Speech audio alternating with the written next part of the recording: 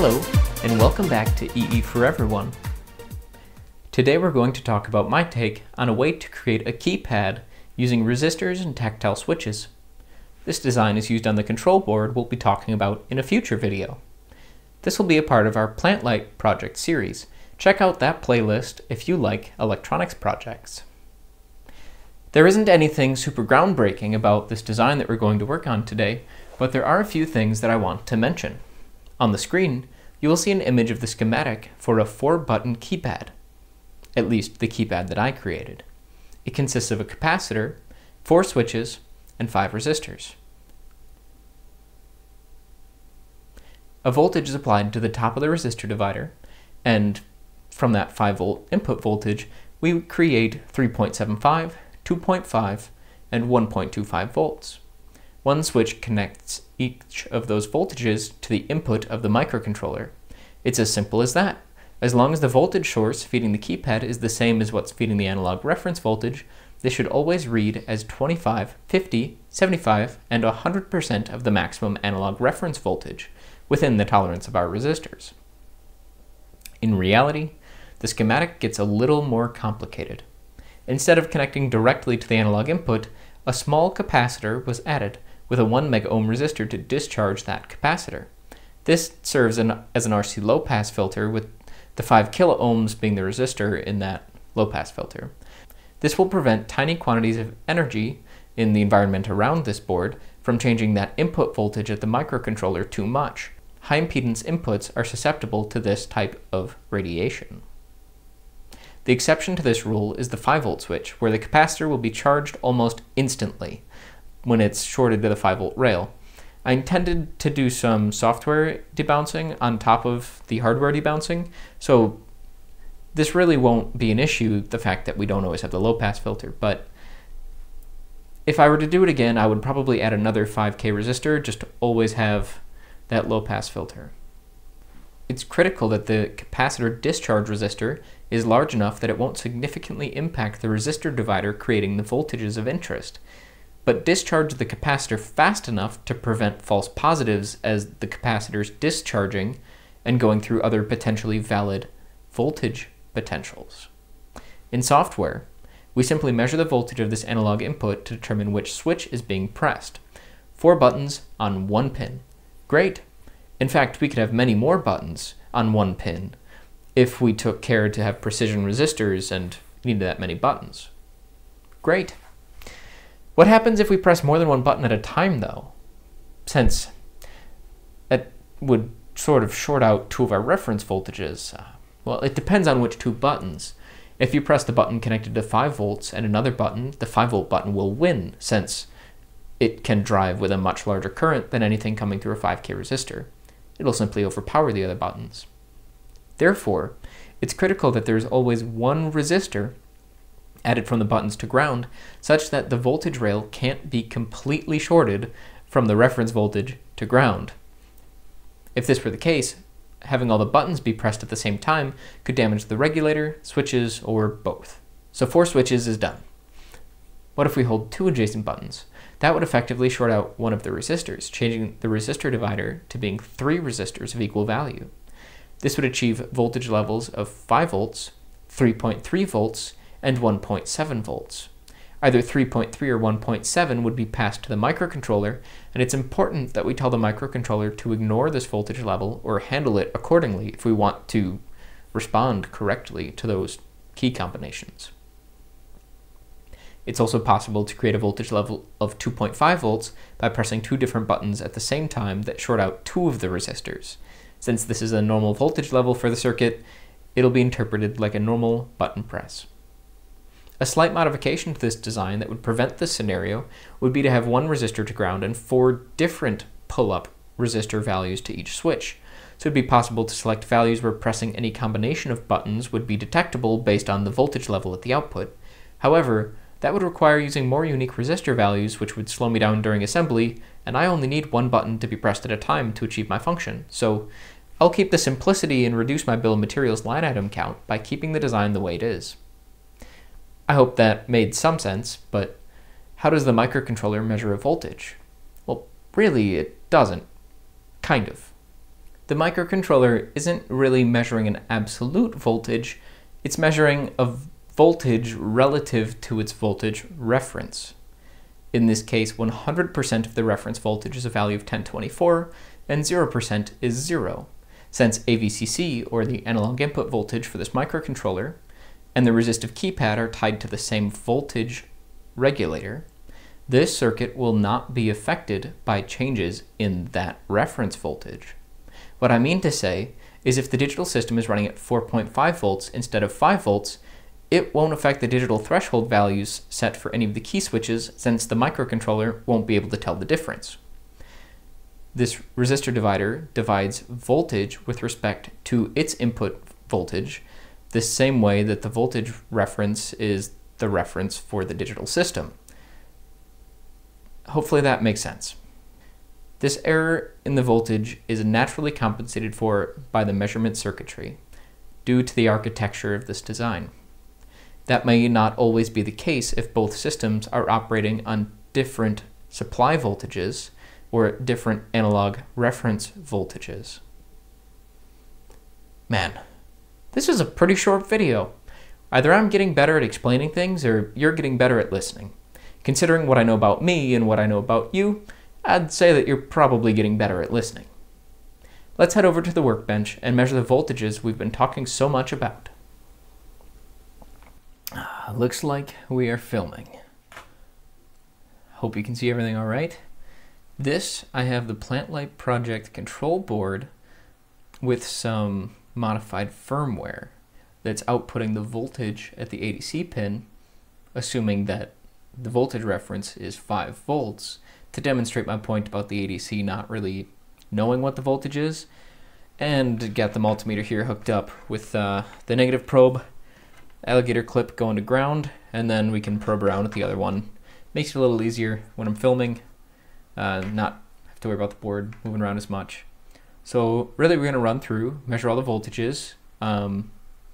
First I'll do most of the measurements just based off of what the display is telling me. On the top row it's displaying the voltage, and then the third row is showing me what key it thinks is pressed.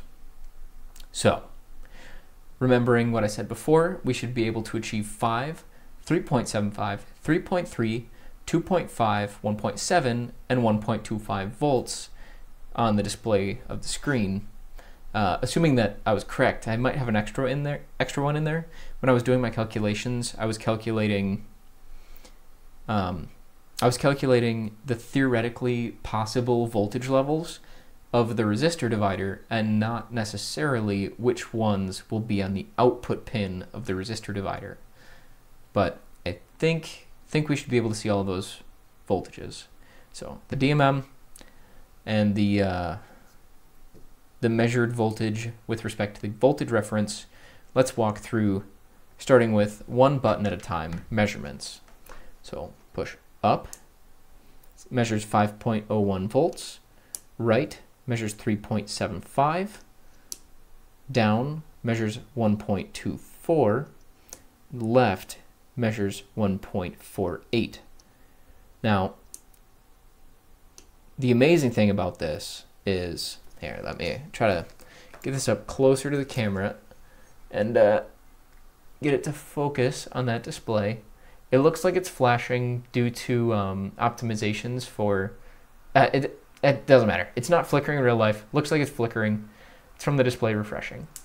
So when I show 5.01 volts on this voltage reference and release, you can see that the keypad library that I wrote instantly recognizes that you've released the button.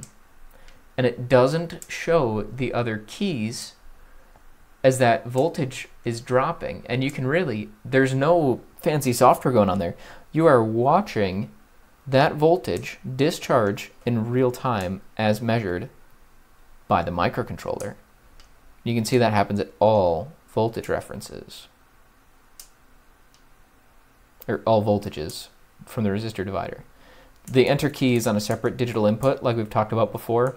The library can measure that, but it doesn't show up on the ADC pin, so it doesn't show up here. Pretty cool. All right, so that's what I wanted to show you there. You can't see it too well when it's down on the bench. Okay, so, oh, right, what about 2 at a time? I'll bring this back up by the camera to show you 2 at a time.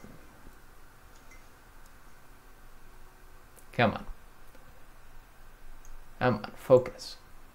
There we go. All right, so we'll do up and right, 5 volts, up and down, 5 volts, up and left, 5 volts.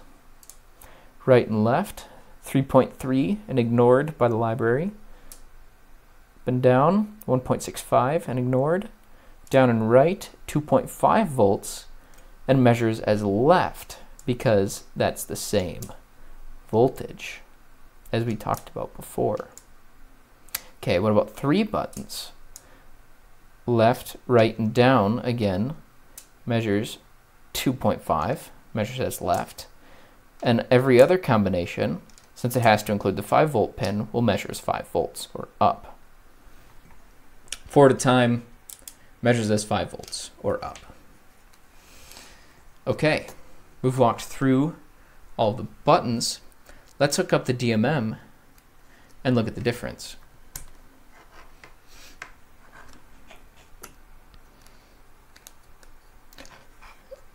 Measuring VCC first, supply voltage measures as 4.86 volts. Not sure if you can, the camera is out of focus. There we go, okay. So the supply voltage measures as 4.86 volts. Does the light help? Marginally. Yeah, so if we probe the pin where all the buttons are connected, pushing down measures 1.24 volts on the display, so 1 1/4, and on the DMM measures 1.2.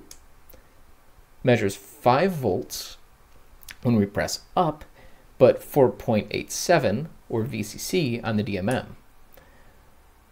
So this brings up an important point about reality versus like software interpretation.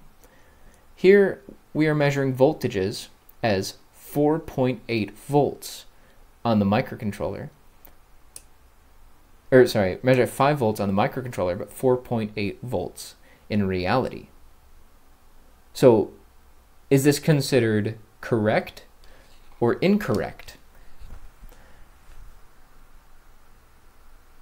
The way that we would want to measure a voltage like this, if we were trying to measure voltage, would be to have a voltage reference that is known, an absolute, no matter what the supply voltage is, this voltage reference is like 3.3 or 5 or some set voltage. But that's not really what we're trying to do. We're using percentage of VCC as a way to measure the keypad button, which button is pressed. So it doesn't really matter if the voltage we're measuring isn't really the voltage applied at the pin. The point isn't to measure voltage, the point is to measure which button is pressed. There are things that we could do to actually make both be true. We were measuring a known voltage and also determining which button was pressed, but in this case we don't need both, and so having a simpler circuit that achieves the function just as well is, there's no compromise here. It is more simple and it still works. There's a little bit rambling, but I think you understand what I was trying to say. I think I was right. Phew! I was getting nervous. Good thing I was right. If I were wrong, I would have needed to refilm this whole episode, and you probably wouldn't have known the difference. It's nice to get one right every once in a while. It takes a keen eye to notice the soul-crushing defeat on my face during a 4th filming and hearing myself say the same thing. There was this one time when I heard that Insanity was doing the same thing over and over, expecting a different result. Please subscribe. There was this other time that I heard that Insanity was doing the same thing over again and expecting a different result. Please subscribe. I hope that you enjoyed this video about the resistive keypad design that we implemented on the control board. I've used it many times before and have had no issues with it, as long as only one button at a time is required. There are many ways to multiplex buttons, but there is something about this specific design that I really like. If you think this video is great, please let me know by hitting the like button, subscribing to the channel, and leaving me a comment telling me what you enjoyed. Most of all, I hope that you learned something great today, and I hope to see you again soon. Bye!